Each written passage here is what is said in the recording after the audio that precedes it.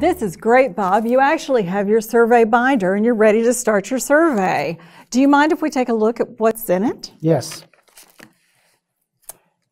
The unduplicated admissions for the last 12 months for all skilled Medicare and Medicaid admissions is 475. That is great, and that is the number that we need to determine how many patient records that will be reviewed, as well as how many home visits have to be performed. My census is 163.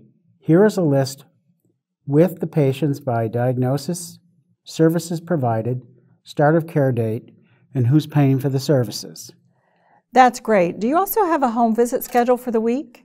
Yes, here's the home visit schedule. Here's a list of patients categorized by zip codes. These zip codes are 30 minutes or less away. That is so helpful.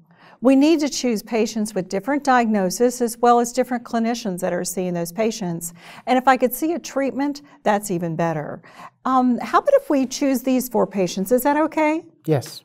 All right, if you could go ahead and set up those visits, because that is the hardest to coordinate, so we have to juggle the patient's schedule and the clinician's schedule. So if you could get that coordinated, that would be really great, because then I have to plan my other tasks around those home visits.